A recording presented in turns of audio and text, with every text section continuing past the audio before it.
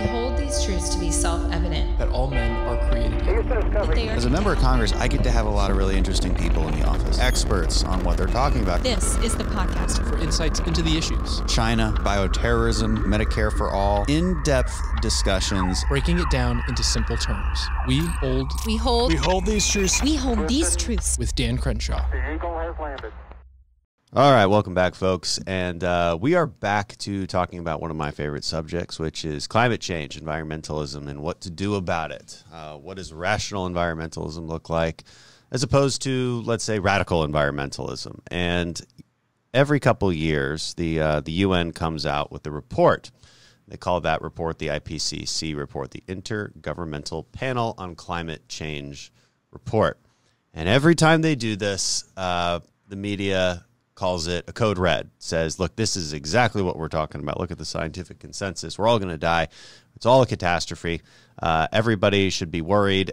Stop driving your car immediately, buy a solar panel, and or I don't know, just stop doing everything. And Green New Deal. Okay, just a lot of hair on fire exclamations. And I want to talk about what the truth is behind this report. Does it really say the things that the media claims it says? And we've gone through it, of course, on my committee on energy and commerce. We had a quick briefing on this, and that briefing was filled with supposed experts who really could not stop talking about the catastrophe that awaited us. Everything is worse than it ever could have been before. And it's only going to get worse if we don't take immense action right away. Cost and benefit analysis be damned. One person who's been really great on this subject and has been on this podcast before is Bjorn Lomborg from the Copenhagen Consensus Center, and is an expert on this subject and is going to help us unpack this report. Bjorn, thanks so much for being on. Hey, Dan, it's great to be back. So this is your third time on, I think. Really appreciate it. Look, you've written a lot of great books on this. The Skeptical Environmentalist, Cool It, How to Spend $75 Billion to Make the World a Better Place, the Nobel Laureate's Guide to the Smartest Targets for the World, 2016-2030, and Prioritizing Development, a Cost-Benefit Analysis of the UN's SDGs. So I think one of the main themes of your work is, okay, everybody calm down. This is real. We're not saying it's not real, but what do the numbers actually say? What does the science actually say? And now let's do a cost-benefit analysis about what we actually do about that. And for some reason, that's like heresy to what is increasingly the mainstream, even the scientific community. Maybe you have a different opinion on that. But certainly the political community and certainly the international political community, the kind of folks at the UN, and then, of course, our mainstream media. The IPCC recently came out with this report, okay? They call it AR6, the Physical Science Basis. After it was published, the Secretary General of the UN summarized the report as a code red for humanity. Others went so far as calling the Western world guilty of climate crimes. So, I mean, let's just start from the beginning, your general take, and then we can get into some more specifics. Does it really show that there's a code red for humanity? What's your initial reading of the report? Yeah. So first things first, it's actually a pretty damn good report. It's a very, very long report. It's almost 4,000 pages long. And I was called up immediately after it came out and said, can you go on the radio? Can you go on TV and talk about it? I was like, I actually need to read this. I don't know how other people do this. But I haven't read all of it, but I've certainly read very large parts of it. And most of the science is actually pretty good. But it in no way support what the UN Secretary General calls a code red. It doesn't talk at all about that. Actually, if you want to get all technical about it, this report doesn't even tell us about the impacts for humanity. That's what the second and third part of the report that'll be published later this year and next year. So it's not in that report. But of course, the report in that way didn't really matter. Nobody actually read the report. They simply wanted to say, the UN climate panel has once again pointed out that global warming is real. Hey, we knew that. We've known that for decades. And that it's a man-made problem. We knew that, and that's absolutely true. and therefore it's a catastrophe. No, you can't make that connection. And that's not what they're telling us. They go carefully through all the different things that are likely to happen, and some things are getting worse, other things are getting better, and we need to hear both of those points, and we need to have a calm conversation instead of course, saying, let's dismantle the entire Western civilization as we've grown since the Industrial Revolution 200 years ago, and everything that's made us rich, and do something else. Before you do that, maybe you want to just be calm and listen to what the science says. Yeah, and the science is complicated. It's wrought with likely scenarios, most dangerous scenarios, unlikely scenarios, the whole nine yards. It really seems to me like our media chooses the worst case scenarios and runs with that as if that's expected. But I think a reasonable scientist would say, well, it's pretty hard to expect that. One question I have too is how different is it from the 2018 report? It's slightly different in the sense that the 2018 report was actually a commandeered report. It was something that the climate community, if you remember back in Paris in 2015, the politicians decided we're going to limit the warming to 1.5 degrees centigrade, which is by any reasonable estimate impossible to do. And then they said, given that we've come up with this very round and arbitrary number, can you make us a report that shows that this is a good choice? That was what the 2018 report was, and they basically told the politicians, look, any number that's lower is better from a climate perspective. Of course, not from an economic perspective, right, but from a climate perspective. You probably can't do that, but if you want to, you have to change the entire world and really, really fast. That's where AOC got her we only have 12 years left. So the current report is actually better because it's not trying to answer a politically commandeered question, but it's simply trying to tell us what's up with climate change. And in that way, it tells us pretty much what all the other reports have told us, namely that global warming is real, it's man-made, it is a problem, but it's not the end of the world. Let me give you an example, because you mentioned that the science is fraught and there's all these worst case scenarios and uncertainty and all that. And that's absolutely true. And we also need that conversation, and we don't have that conversation in the media. But I actually think in some way it's much, much simpler. So let me just give you one example. So the UN starts out with saying, what are the big things that happen when global warming happens? Two of the main things that we know is happening, because temperatures are rising, we are seeing more heat waves and fewer cold waves. Now, both of those things are sort of obvious. If temperatures rise, you would see more heat waves. You'd also see fewer cold waves. Notice how you only heard the first part in the media coverage. That's your first warning signal. But the second thing is, well, how big of an impact is this? Well, it turns out that a new Lancet paper, so in the very esteemed Lancet journal, came out about a month ago, so way too new to actually make it into the UN Climate Panel report.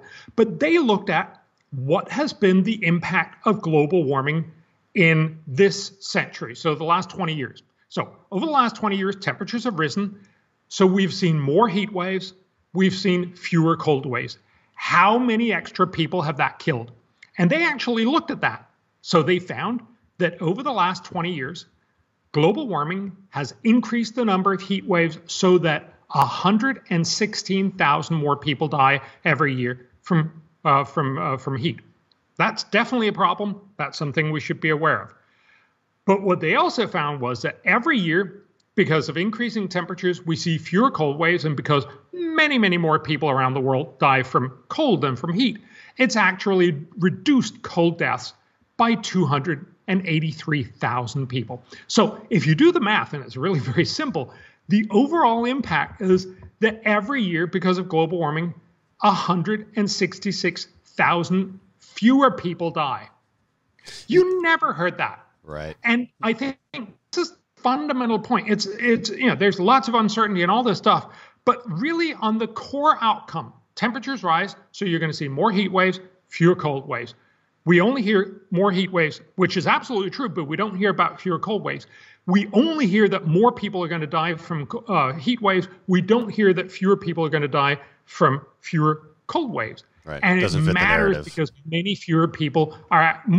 more people are saved by temperature rises than are sacrificed by temperature rises. We need to know this. Even then, I'm still skeptical of numbers that say 100,000 people have died of heat waves. I mean, you die because you don't have air conditioning. Are you really dying because it's a few more degrees hotter than it was yesterday, even if that's a record temp? I wish people would kind of take a step back and think, what exactly is happening here? How are you measuring these deaths? And because there was an interesting sort of debunking report that I think Oren Cass did a while back about the costs of climate change, and it turns out that the majority of the costs are human death. And he looks into this, and he's like, "How are you coming up with these numbers?" And basically, to simplify it for people, and I've said this many times in the podcast, but here we go again. To simplify this report for people, you would basically have to assume the following: that in 100 years, if Philadelphia finally reaches the temperatures that Houston has now in current times, then Philadelphia heat deaths are going to increase by like 50 times. Now, is that a reasonable assumption that just because Philadelphia gets any air conditioning? they're just all going to be it's like, like these apocalyptic movies. I mean, give me a break. No, they're just going to turn on more AC. People die because they don't have AC or heat. That's why they die. It's not because the temperature is like a few degrees warmer or colder than it was, yesterday, which is what a wave is. It's just it's a quick jump, but it's not like you're in an oven. It's not like you're cooking. Dan, just to give you a context in this, because it's much easier to measure now rather than what's going to happen, in 80 years in sort of a hypothetical. And most people don't die because it's extremely warm or extremely cold. They die a little more because it gets colder or a little more because it gets warmer. You die more from heat simply because you're a little more likely to get heart attacks. And because everyone gets them, you just need a little change. That's really what drives us. In the same way with cold deaths, especially for older people, you restrict your arteries to keep your inner core body warm, and that means you increase your heart blood pressure, and that makes it more likely that you get heart attacks. That's really what drives us. So most both heat deaths and especially cold deaths don't happen on the incredibly frosty days or on the incredibly hot days, but they simply happen more when you're off the optimal temperature, which surprisingly to most people is in the upper range of where you normally is. So I would imagine in Houston, it might be in the 70s or the 80s. So it really is a question of saying, if you're away from your optimal temperature, you will likely have a slightly higher risk of dying. But again, if we care about people, it's not about the spectacular heat deaths or indeed the spectacular cold deaths, but it's the fact that many more people die from cold than from heat. And therefore, we should actually say when you see more extreme weather with heat deaths, but less extreme weather with cold deaths, we should all in all rejoice because it's actually working out in our favor as of now. And that's a great point. It's similar to the point about the greening of the earth. Did I read that right? That the size of land double the size of Australia has been basically become more green because of warmer temperatures, or not just warmer temperatures, but more plant food, which is CO2. Yes, CO2 is a plant fertilizer. Again, this is absolutely uncontroversial, and again, you typically only hear bad stuff happening from climate change. And of course, that's a cartoon version of climate change. Climate change will have negative and positive impacts. They're going to be more negative than the positive. That's why it's a problem. But to simply ignore the positive is not a good way to inform people. Neither is a good way to end up spending trillions of dollars. So global greening is something that we can see almost everywhere on the planet over the last 30 years because we pumped out lots of CO2. It simply means we put out more plant food, which means that there's more green on the planet. Now, the researchers actually look at this as area of leaves. So they actually, and don't ask me exactly how they do that, they measure all the trillions of leaves and the area of those leaves. They do that with satellite.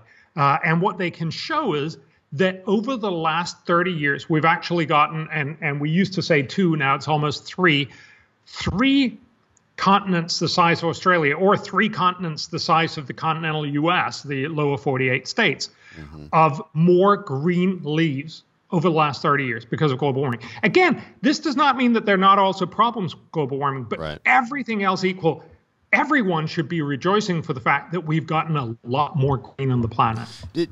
Does that, this is kind of a layman's question for the scientific community, does anybody study this sort of feedback effects? I mean, is there an equilibrium that becomes reached because as more CO2 gets pumped into the air, you get more green, you get more plants, which obviously suck in CO2. They're the ultimate CO2 scrubbers on planet Earth. Does that ever lead to an equilibrium, or do we need to be planting a lot more trees? And is that even a reasonable suggestion? That's something, Republicans have suggested, the Trillion Tree Project, for instance. Is that a reasonable way to go? Yeah. So they do suck up more CO2. It's not very much in the total scheme of things. And yes, they have calculated that. So, roughly speaking, mankind puts out about 35 gigatons of billion tons of CO2, and half of it is soaked up, and half of that in the ocean, half of that in leaves, basically. And so it does soak up a little more, but it doesn't do more than that. And it's really just for 1 year. So this is not what's going to drive it. I know that a lot of people are saying, oh, let's just plant lots and lots of trees. And look, there's nothing wrong with planting trees, but let's be realistic. This is not how you're going to solve this problem. Basically, because we need land for a lot of things, mostly for nature and for food. And planting a lot of trees just to feel good about yourself may very well end up making food prices go up and making nature have less space, both of which is probably undesirable. So no, this can be a little bit of the solution, and we should certainly love having trees where we like them, but don't think that this is the primary solution. Yeah, you're saying it's like every solution that you and I have talked about. Okay, let's take a measured look at it. Don't plow down acres and acres of farmland just to build trees or just to plant trees, when in fact there might be better ways to do it, which is fair enough. But now that granted, a trillion trees, I don't know where they come up with that number. I think it just sounds good. It sounds good, like many other numbers. Right? Yeah. But you look around any given city and you're like, I could fit like 16 trees over there. Why don't we just plant them? I mean, sure. Why not? But it's one. If I can just. So it's a great idea to plant trees in cities, because cities are the place where the world is hottest, mostly because there's lots of asphalt, lots of dark surfaces, little water features. If you plant trees, it becomes cooler and it becomes a nicer place to live. And it actually also is likely to reduce the temperatures over reasonable periods. So it's a very simple way to both make people happy and cool the essential parts of the planet, along with making, for instance, rooftops or even just asphalt surfaces more white, and hence make them more reflective and make them less hot. Yeah, I mean, the little things can make a huge difference, and they come at a low cost, and also make cities look nice. That's for sure. So maybe let's go back. Let's go back up to the 30,000 foot level. As this is, this entire conversation's about narratives, it seems, and that's why I framed it in the beginning as rational environmentalism versus radical environmentalism. And, and I think that both sides are coming to the conclusion that, look, climate change is real, there's a cost to it, but what is it? But what one side asks, which would, I guess, be my side, let's call it the political right, because unfortunately just every discussion falls along those lines, whether it's COVID or the environment. It always falls along these political right and left lines. And the political left, it's, well, yeah, there's not only is there a problem, but it's a catastrophe. Not only is it a catastrophe, but it's right around the corner. It's a swift catastrophe. But the IPCC report doesn't really say that. What are some of the effects it does lay out? And you said there's more reports coming out in the next year, but those reports have come out in the past from previous reports. So, what are some of the basic numbers that we should keep in mind about the cost of climate change according to the scientific consensus? Yeah.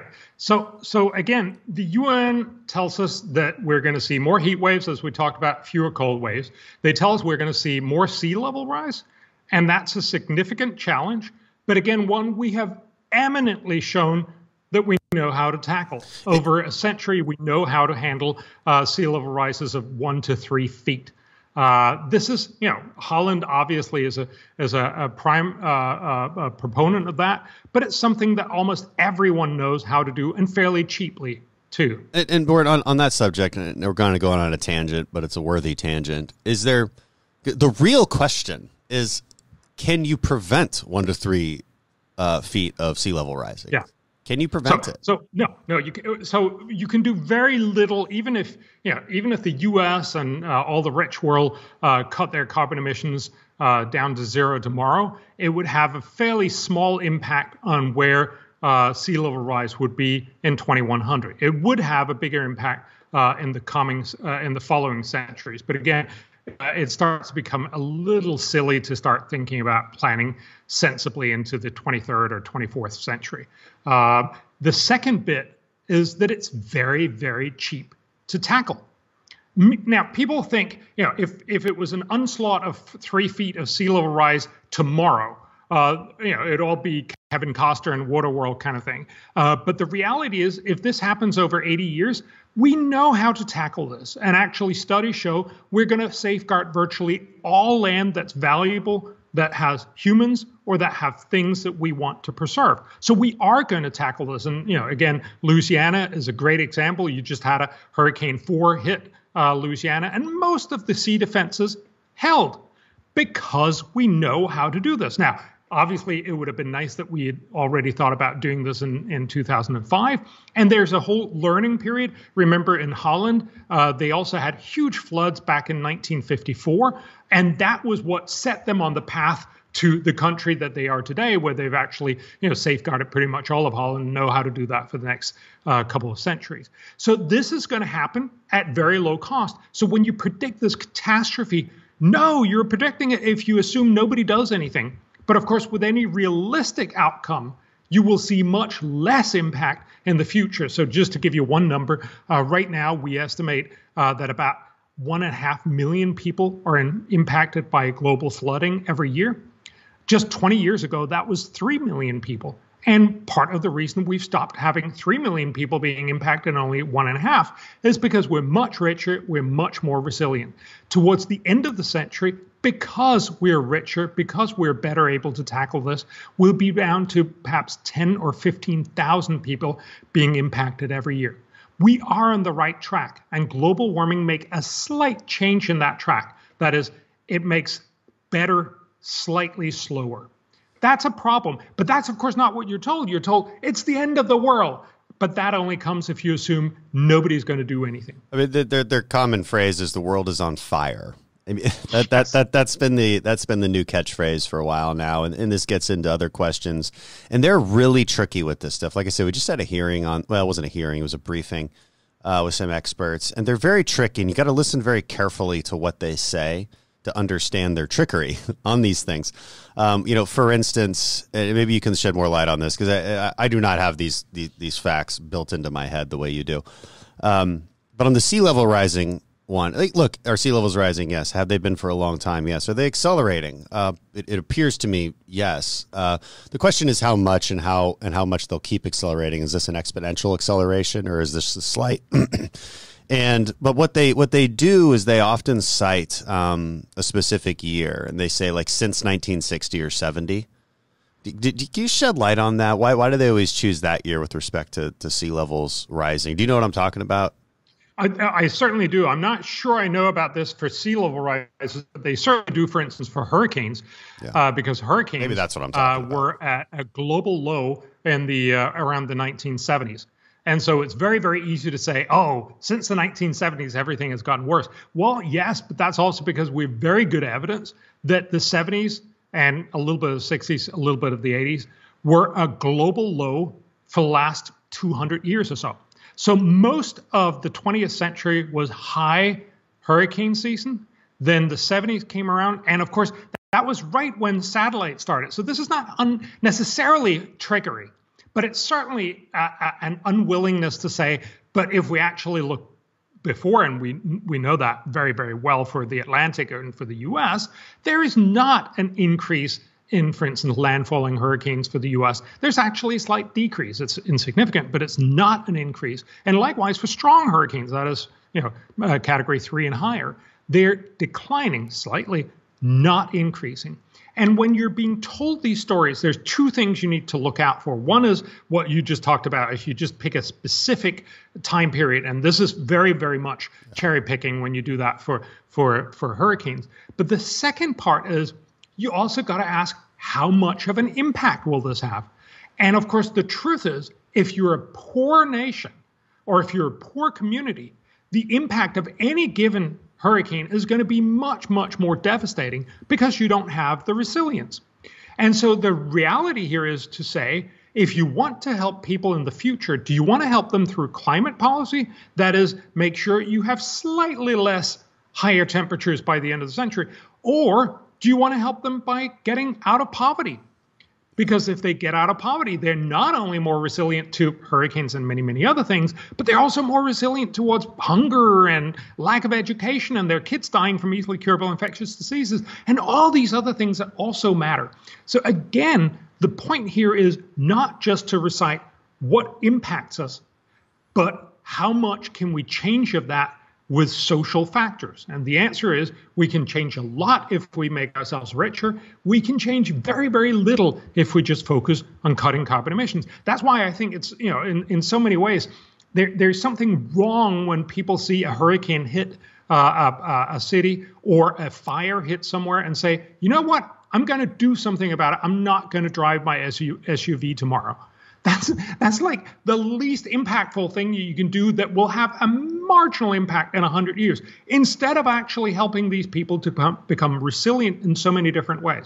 You mentioned fire. Let me just say that. Yes, they say there's going to be more fire weather, which is one of these other tricky things. It simply means it's more likely that if all of the things were equal, there'd be more fire.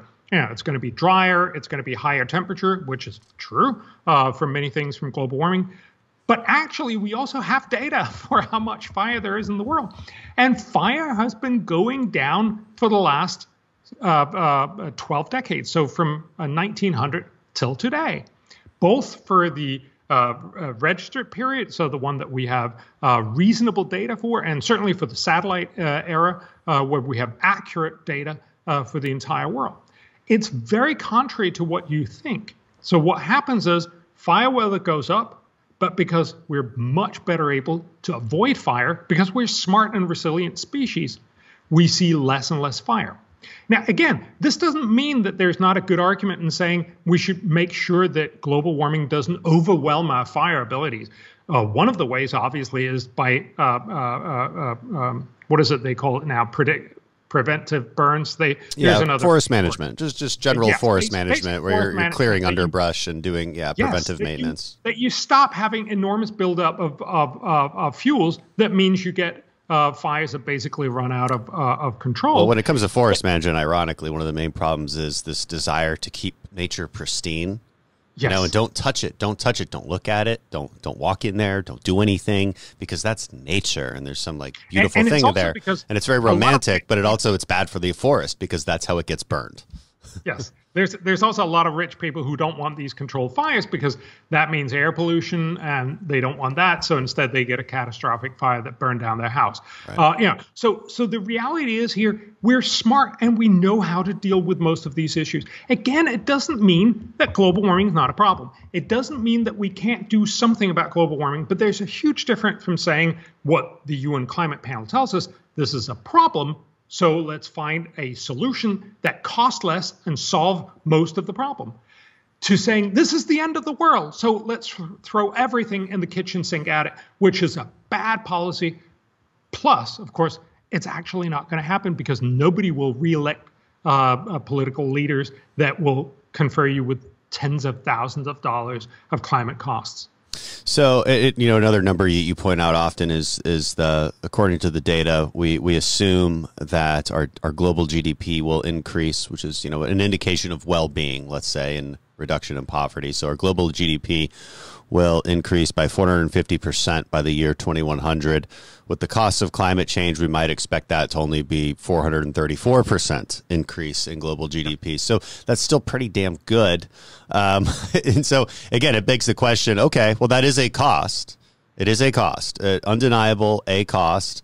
But it's certainly not the cost of, the world being on fire, right? And it's not this exaggerated cost that we're talking about. And if we're going to try and mitigate that cost, we certainly wouldn't want to pay more money than we're going to lose. That wouldn't make any sense. It's just not how you would invest in anything. But unfortunately, there's just a very emotional argument. And the other thing that strikes me about the radical environmentalists is they have non-falsifiable arguments, meaning they can never be wrong. No matter what the data shows, it shows that they're right. If it's too cold, it's because they're right. If there's a rainstorm, it's because they're right. Everything that happens, they can finagle their way into saying that this just proves my point. And that's a really good sign for people that somebody is probably lying to you, or at least being somewhat dishonest, when nothing you can say can falsify their argument. It's a tricky little game they play. I think it's a good point, at least, to emphasize. And look, I try to get people to pay attention to data and facts. So I actually think it does have an impact. And when you point out to people, well, the data only shows this part. It tells you that there's going to be fewer cold waves. You can't just say, like Secretary Kerry did in February when you had that huge snowstorm in Texas. You can't just say, oh, global warming. No, all models, not just most models, not just most of the time, all models show that you get less cold. I mean, there's a reason why it's called global warming. You can't just make this up.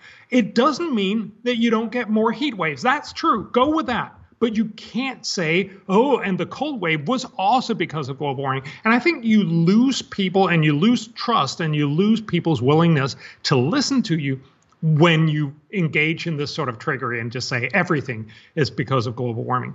That's why it's important to get the data back and say, look, what is actually happening here, and how big of a problem is it? And I think you're absolutely right to say, fundamentally, the world is going to be a much better place by the end of the century. People often think, oh, GDP, especially if you're rich, you're so like, oh, but money's not everything. Well, let's just remember, to a lot of people who live on $1 a day or something, money is a lot of new opportunities and ways to avoid, just terrible tragedies. But the fundamental thing is, we know that when you're better off, you just simply have better outcomes on pretty much all your parameters. You have fewer kids, you have better health, you have better education, your kids die less, you have more healthy choices, you have more opportunities. There's so many things that we associate with better outcomes from a higher GDP. So fundamentally, when we are much richer by the end of the century, and the UN expects us in all scenarios, we're much better off. There's going to be a lot less poverty. People are going to be living much longer. They're going to be educated much more. Global warming is not, this is all going to end and we're all going to go into some sort of dystopian future. Global warming means we will achieve all of those goals slightly later. That's still a problem, but it's not the reason why you should throw everything else overboard and just do global warming. I want to go over a couple things, that people hear a lot and maybe would like to know how to respond to. And again, I'll bring up some of the comments I heard from my own briefing in Congress. And the comments went something like this. Everything is worse than thousands of years ago, whether it's heat waves or droughts or flooding or extreme weather. Everything is worse than thousands of years ago. The acceleration in sea rise, worse than thousands of years ago. But again, is that a telltale? Because if we're talking about man-made global warming, and we can only be talking about man-made global warming because if it's man-made, that means there's, in theory, something we can do about it. But if it's not man-made, then there actually is nothing we can do about it except to adapt. So is it really reasonable to be talking about thousands of years ago, or is it only really reasonable to be talking about comparisons to, about 100 years ago when maybe the first indications that more CO2 emissions might actually start to affect the climate? So it's obvious that you can only really talk about, the CO2 emissions that we've had have only really been going on for the last 100 years or less. So it doesn't make sense to talk about thousands of years except for very odd sort of comparisons. There sometimes it might make sense. But I think the crucial bit is when people say everything is worse. That's just simply untrue. And I think the right thing to say is, so it's worse that we have a lot fewer cold waves that kill the most people in the world.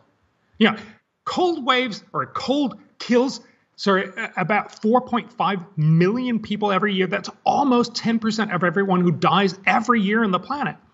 How the hell is that not a good thing that doesn't occur quite as much? And it's not that I'm asking them to sort of admit that everything is good or that most things are good. That's probably not true. Global warming overall has more bad than good. But it's simply to say when you only say bad things are happening, you're not being honest. And of course, also when you say, and this is another favorite trope, everything is worse than we thought. Well, that almost by definition means that you weren't very good at thinking just before you said this, were you? Because apparently you've been surprised by data. The reality is, and this was also one of the first things we talked about, when you read this report, it's just like most of the other reports. We've known most of this stuff pretty well for the last 20, 30 years. And it's not surprising because lots and lots of smart people have been working on this for a very long time. We are not dramatically surprised about most things. There are a few things, and that's fair. But when you say everything is worse than we thought, that's just false. And when you say everything is bad, that's also just false. And global greening, good example. Cooling, another good example. Yeah. Of course, my question is, this gets very specific and technical, which is, again, they always talk about being worse in general terms, but then when you actually unpack the data, you find out things like, well, actually, hurricanes might be more extreme by about 5%, but their frequency decreases by 25%. And then it's like, yeah, so technically you're right, hurricanes are getting worse, but it's not even a noticeable amount. And there's, to somebody who's not prepared for a hurricane, it doesn't matter if the hurricane's 5% stronger or 5% weaker. It's still a freaking hurricane. And I feel like they also make this, they make these arguments as if we never had extreme weather in the past. Yeah. It's a very strange thing to say, to be honest. But that is sort of where they appear to be coming from. And then the last thing I would say is that people would like to know how to respond to. Maybe you could address this is, somebody like AOC is saying, look at the subways flooded in New York. You think climate change isn't happening now and you think we don't need a Green New Deal now? Because every weather event, again, proves their point, no matter what the weather event is. If it's the polar vortex in Texas, it's global warming. If it's a heat wave in Texas, it's global warming. And the absurd thing is everything was worse in the past. Again, not because of global warming, but simply because you were a lot less rich. Remember, what was the biggest natural disaster in the U.S.? That was the Galveston hurricane in 1900. Because nobody knew it was coming and it flooded the whole city and it killed about 8,000 people. That is a real disaster. That had nothing to do with global warming. It had everything to do with the fact that you were poor and had very little resilience. That's why we're much better off. These subways have flooded all the time. There's great data that shows that we've seen these floodings both in New York, in New Jersey, in most of the country. Remember, the Mississippi famously flooded for more than 100 days in 1913, created an enormous amount of cost for the U.S. It actually cost 2.5% of the U.S. GDP that year. Jeez. Now, floodings every year cost in the order of 0.05% every year. It's gone down by 10 times because we're much more resilient. And so there's a recency factor that goes on. But I just saw this on TV, and yes, you didn't see the Mississippi flood in 1913 because you weren't even around. But it doesn't mean it didn't happen. And we're badly informed. if we don't actually hear this. Now, had this been about other things where there was a strong interest in actually making sure the narrative was clean and true, of course, this would be the job of media to come in and say, yes, but actually it was much worse in the past. Many more people, so about 3 times more people used to die from flooding around the U.S. We've gotten a lot better at not having people die from flooding, not from dying from hurricanes, not getting terrible impacts from hurricanes or flooding, and many other things.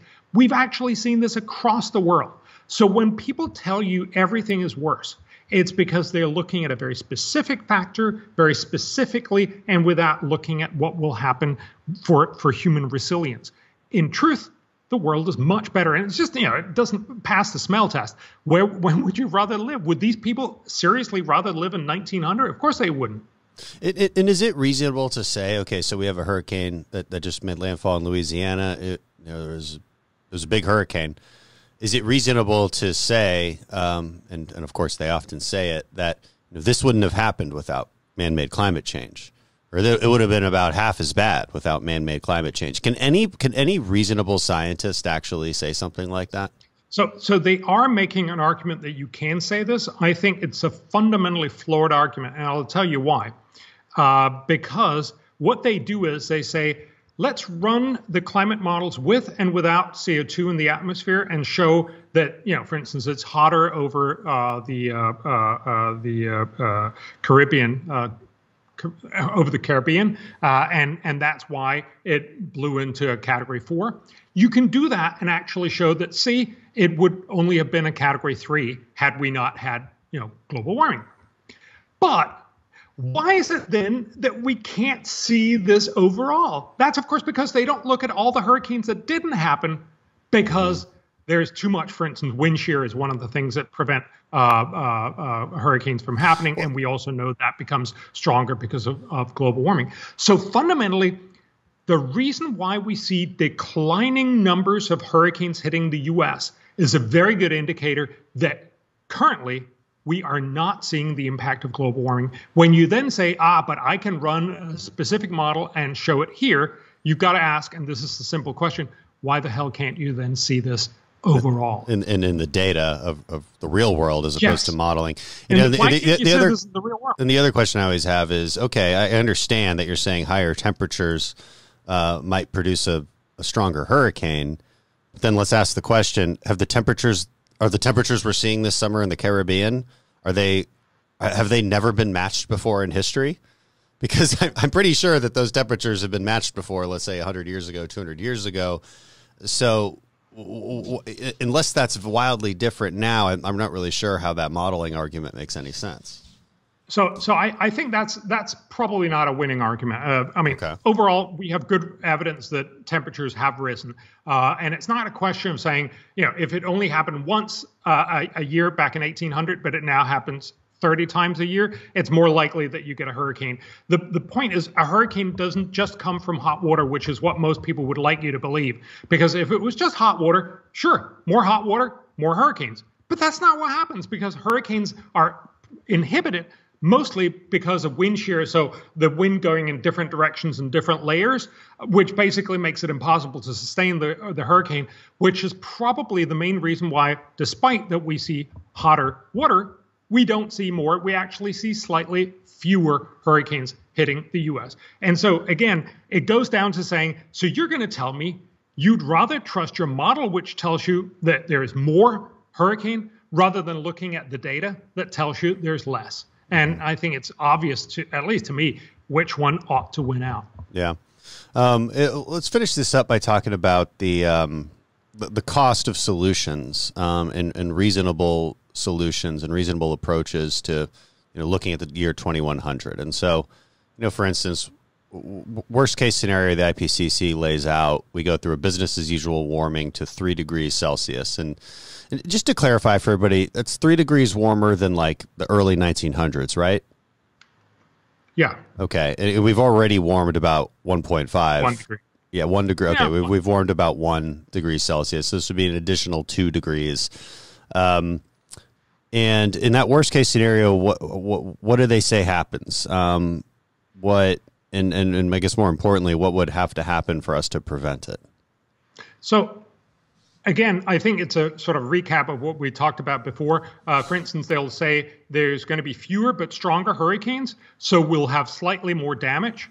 But remember, because we're much richer and much more resilient, we'll actually have less damage, but we'll have slightly more less damage than we otherwise would have had. Slightly more or less. That's a great way to put it. Simple. Right now, hurricanes globally cost about 0.04% of the global GDP every year. Because of global warming, it will only decline to 0.02% by the end of the century. Had we had no global warming, it would have declined all the way down to 0.01. So yeah, it's worse because it could have been even better, but it's still a lot better. We're still going to be impacted a lot less. Likewise with fire. So the EPA has actually done an estimate. If you do all the things that people are talking about with climate change, you will see slightly less fire by the end of the century. So you will see the fire that we used to see in the early part of the 2000s instead of the fire that we used to see in the 2010s. Yes, that's a problem. No, that's not the end of the world. And again, it tells you we need to get a sense of proportion. The other part of this conversation, and this is just a new finding, I don't know if you saw this, but so Nature just published a study of what will it cost to do Biden's policies. They didn't brand it as that, and nobody's actually picked up on that. But they sort of explicitly say, what will it cost to go net zero by 2050? They don't actually say that because net zero is 100% reduction. They only look at 95% reduction. So it's a little less than what Biden is promising. They find that the cost in 2050 every year is going to be more than $11,000 per person in the United States. So a family of four will have to pay $44,000 every year for these policies. Now, I challenge you to believe that that will ever happen. Of course it's not. This sort of shows that we're trying to solve a medium-scale problem with policies that are going to be more costly than Medicare, Medicaid, and Social Security times two. Yeah. What? That's just ridiculous. Quoting you, talking about this subject, you say each dollar spent on the Paris Climate Accord would likely produce climate benefits worth 11 cents. It's not a good. It's not a good. No, it's return. not a good solution. Again, it's not that all these people are not well-intentioned. I think they're really, they say, here's a problem, let's try to fix it. But trying to fix it by making ordinary people pay large sums of money to do a little bit of environmental good in 100 years is not the right way to go about it for two reasons. Partly because it's economically stupid, but also because it will actually lead to wide-scale political protest. Way before politicians, and remember there's going to be, 5 or 6 presidents at least after Biden up to 2050. Way before you get to a point where you have to pay $11,000 per person, you will have voted that guy or gal out of office. And you will have picked someone who will likely say, stuff that, we're not going to do anything at all. So the likely outcome is that you are actually going to make it harder to do the smart stuff. And the smart stuff, again, is the ways that you can cut carbon emissions at low cost. We know that if you could drive renewable energy or other green sources way down, and renewables, for instance, together with batteries, if you could drive the price of that down dramatically, everyone would buy it, not just rich, well-meaning Americans in California, but also the Chinese and the Indians. The reason why they don't do it is because, not surprisingly, yes, solar is great when it's sunny, but the rest of the time it's really, really crappy. And likewise with wind, it's not that you can't use it somewhat, and you can actually. There's places and times for renewables, but you're not going to cover 100% or anywhere close. And when you try to get near that, you're going to get those enormous costs, as what the Nature study. And as Schellenberger just pointed out on a tweet thread that I retweeted, you got Gavin Newsom shutting down Diablo Canyon nuclear facility in California. And he says that the reason is because the environmentalists say, well, because there's slightly warmer water, which is perfectly clean, but slightly warmer water going out into the ocean, this is an environmental hazard. which is insanity. That's a nonsensical thing to say. I mean, I think river water coming out is colder than the Pacific Ocean too. Just blockade the river. So they're going to shut that down. They're going to replace it with fossil fuels, or unreliable renewables, and we'll have worse problems, and we'll probably have more heat-related deaths because people will not have power and therefore not air conditioning. Yep. It's just kind of the silliness of the solutions. Actually, the thing I want to end on, because sorry, can I just add one, sure. one small comment to that? Because it's not just if you drive up power costs, yes, it has the impact that you are going to see more heat deaths, but you're also going to see a lot more cold deaths, because that's really what keep old people especially warm in the winter. We had a great natural experiment when the U.S. did fracking back in the 2010s. You dramatically dropped the cost of gas. Then researchers looked at people who use gas to heat their homes.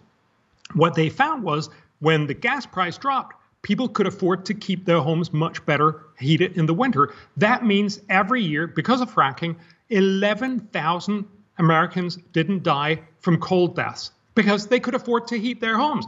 If you drive up the price, you're going to see another 11,000 people die, just like that. So there are real-world impacts for these things. The last thing I want to end on, because this entire podcast has been about the premise, okay? We didn't talk a whole lot about the solutions, but we've talked about that in past podcasts, and I think people who listen to me regularly know what those are. But it's important to get the premise right, because it's a big part of the debate. And while I think a lot of Republicans have basically come around to your position, which is, look, yes, it happens, it's real, there's a cost. But now we have to quibble over the extremity of that cost, and that is arguing the premise to an extent. One thing. So this is the last thing I want to end with, because this was an interesting tweet thread you had about the UN report claiming climate-related disasters are 5 times what they have been, and you have this graph, which is really interesting, where it actually shows that all disasters, whether they're technological, like a train derailing, whether they're weather-related, whether they're earthquakes or volcanoes, starting in like 1980, they just all skyrocketed. And it's like we had no disasters from 1900 to 1960, according to these numbers. And this gets back to your point before, the 60s and 70s. So there's something going on around the 60s and 70s, But what it seems to me is it just the fact that we could actually measure where all of these things are happening with things like the internet and satellites? This is a documentation issue, and it's a well-known issue. So look, the world's premier disaster database, they're doing a great job there in Belgium, and it's a few researchers that are basically trying to collect all disasters that ever happened in the world. Can you imagine trying to do that for the 1930s in the Congo? It's impossible. You'd have no idea. You're only going to hear about the very, very biggest things that happen. Maybe. You're probably going to miss quite a few. But what happened in the 80s and 90s and onwards is, of course, the internet exploded. Everything is now possible. Everything is documented. So basically what they're doing is they're finding a lot more clippings of all things that go wrong. We call things disasters that wouldn't even have been mentioned in local papers, let alone being known in Belgium, that this was a problem.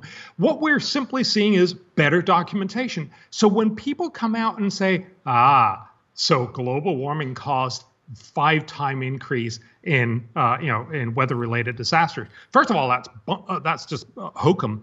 But most importantly, if you really want to make that point and use bad data to support it, you also have to expect and assume that global warming made volcanoes 5 times more likely, or train derailings 5 times more likely. No, what's happening, of course, is that we have a lot more clips. And one of the reasons we know that is because when you compare it to, for instance, good U.S. data, for instance, tornadoes, they hear very, very few tornadoes from the U.S. back in the 1960s.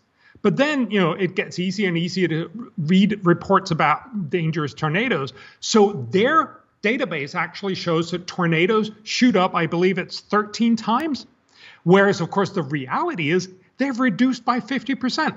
How's that possible? Because in Belgium, they read more American newspapers from the 2000s. This is not rocket science. Yeah. But it's this hokum when you come out and say, global warming is causing all this. The last thing I just want to say is, if you actually look at the only thing that's really hard to fudge, which is deaths, instead of talking about what happened, there was a train derailing, nobody got hurt, but it looked really bad on the news. If you actually look at deaths have gone down, and especially so, not so much for volcanoes and earthquakes, but dramatically so for weather-related disasters. Why? Not because global warming hasn't been a problem, but simply because resilience has made all the difference. In 1970, we had the world's worst hurricane in Bangladesh that killed about 300,000 people, mostly because nobody knew and we didn't have prediction, and there's a lot of political uproar. So lots and lots of people died. Today, the same kind of hurricanes kill a couple thousand people because Bangladesh, even though they're incredibly poor, know how to do that. You have centers where people congregate. You have better information. You have warning systems. All these kinds of things. The simple truth is, if you care about the future, do stuff that works instead of just doing stuff that makes you feel good. Bjorn, I hope all the young people who are not able to sleep at night because of climate change listen to this podcast, and they'll get a better night's sleep. The world is not ending. The world is not ending, and there's vast agreement to make the world cleaner also. So everybody can calm down. I think that's the the main message here. Bjorn, thanks so much for being on, as always. Dan, great to be on here. Thank you. I really appreciate it.